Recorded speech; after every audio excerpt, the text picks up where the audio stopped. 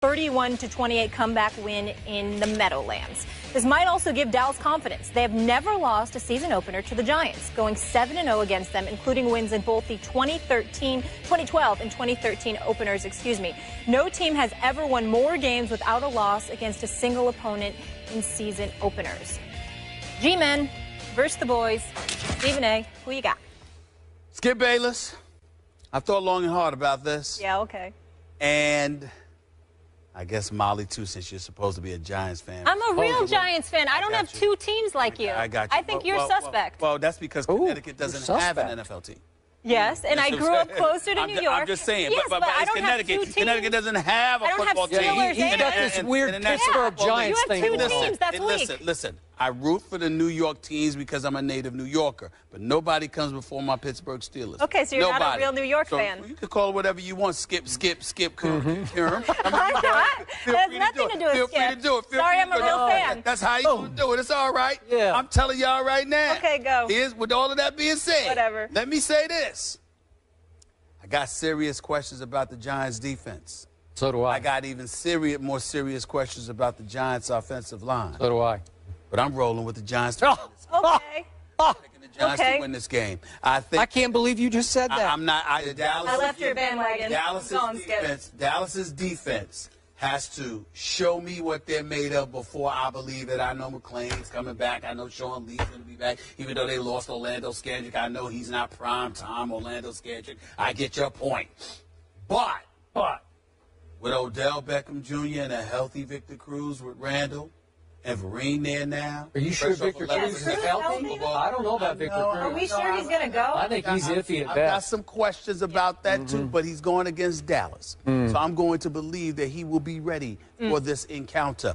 And you combine that with the fact that they don't have to worry nearly as much about a Dallas Cowboys running game because whether it's McFadden, whether it's Randall, Dunbar, whomever, they ain't DeMarco Murray, okay? Yeah. And as a result, I am going to predict that the Giants are going to go into Jerry World, the billion-dollar playpen, and they are going to escape with a 31-27. I need to write that down. Escape. He said escape. 31-27. Right. And you're on board, right, Molly? You're on the bandwagon? Yes. So you're now Molly A. Karam, right? So I actually am. That is my middle initial. Oh, it is? Yes. Oh, well, then that explains it. Actually sounds better. Giant. Yeah, okay. Here we go. I'm just saying. I have a Giants jersey if you need it. I admire your prediction because it's straight from your heart, and I occasionally make those similar kinds of predictions. But I'm here to tell you it's just dumb. It's just wrong, and I feel sorry for you. If I need a tissue because I need to wipe the tears from my eyes, that you actually said on national television that the New York Football Giants are going to beat my Dallas Cowboys at Jerry World on a Sunday night, opening night, with Eli Manning at quarterback. My Cowboys have owned Eli Manning over the last 2 years. They've beaten him 4 straight times. This will be number 5. I agree. And oftentimes against Dallas, Eli Manning has looked like bad comedian Eli. You know that guy in the commercial? Yeah, seriously. That's what he looks like to me. Paper-mache Tony Romo might show up. He might, yeah. What is he? Bad something, Tony Romo? I don't know. It was creepy. You didn't like it. I did not like it. But speaking of Tony Romo, he stunk up their home opener a year ago against a San Francisco team that we all thought was pretty strong at that point that turned out to be pretty weak. And Tony Romo was very weak in that opener because he threw 3 interceptions. They stunk it up. They got off to a terrible start. I wavered on my prediction. Then they finally reversed field. But my point is Tony Romo owes his football team a better home opener. He is going to light up the night on Sunday night against your suspect secondary. Okay. And JPP, obviously, he literally blew himself up and out. Oh, and well, he just did. I'm sorry. I don't like the Giants. I don't like the Giants. Oh, God bless him. But again, he's not there. I don't think he's going to be there unless he miraculously shows up. But it sounds like they sent him away. So you're going to lose a little bit more in your pass rush. So Tony Romo ought to have time to, I'll quote you, to sit back in the pocket, call his wife, order a post-game pizza, whatever he needs to do, and find Dez, or find Witten, or find T. Will, or find Cole Beasley. What a receiving core this man has. I don't even know if they need to run the football on Sunday night.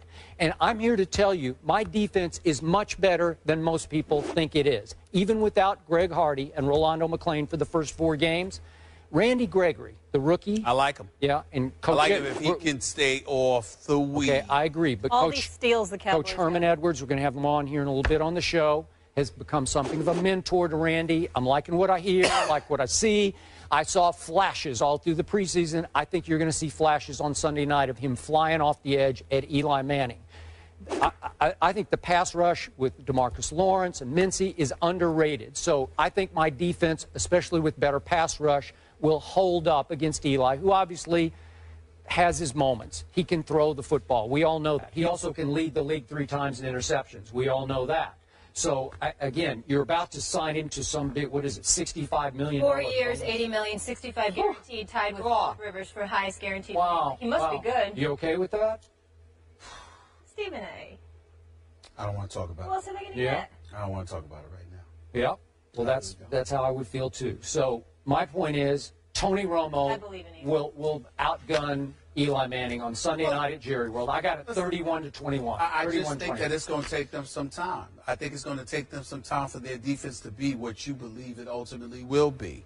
And I think when you combine that with the fact that the Giants, at the very least, are expected to have a passing attack, this is obviously a division rivalry. I think the Giants will be up for it. I think that the fact that it's the first game of the season, if this were game 2 or 3, perhaps I would be less confident, rather, in my pick. I just think that when you talk about upset city, this is one of those games where it's capable of happening.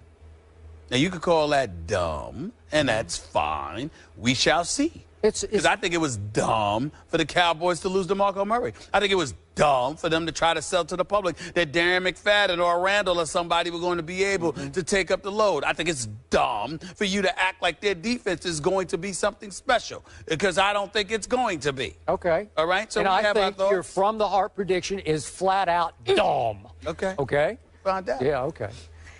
Let's leave it there. Yes, let's. All right, so the Giants' home opener is next week. They're hosting the Falcons. And on a very serious note, with New York on our minds, on the anniversary of September 11th, all who were affected by the tragedy are in our hearts today here on First Take.